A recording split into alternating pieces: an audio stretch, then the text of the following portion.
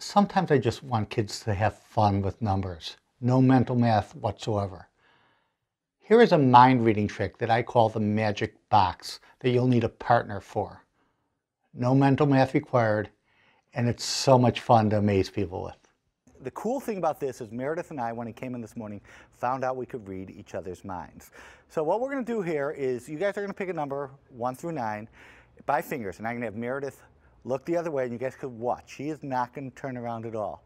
And then I'm going to point to each number. I'll point to 1, 2, 3, 4, and she will say no, no, no, no until we come to the number that you guys chose. Okay, everyone understand?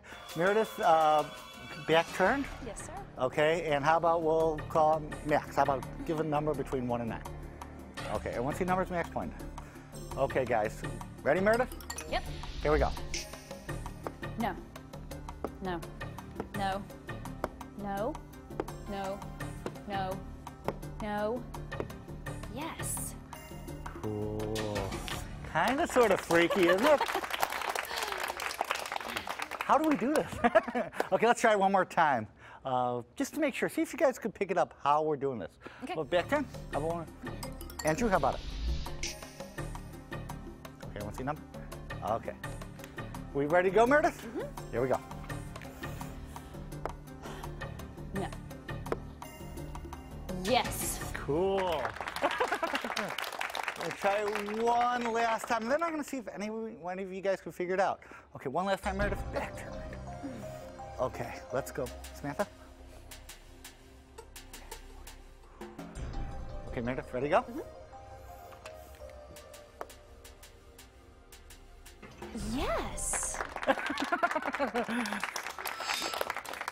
Well, I know you guys probably really believe Meredith and I could read each other's minds, but it's not true. Meredith, first of all, thank you. You were awesome.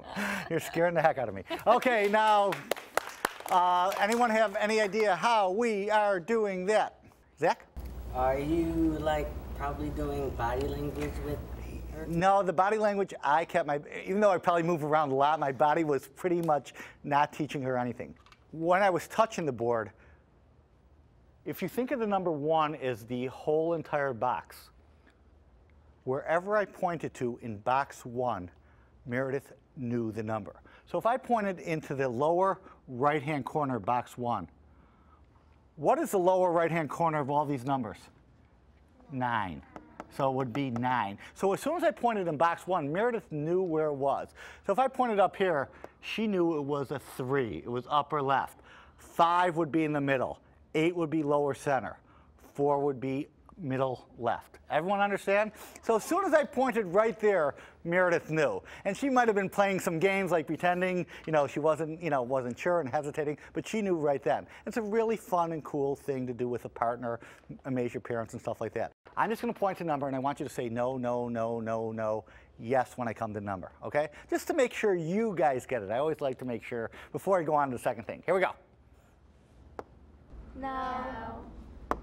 No. No. No. No.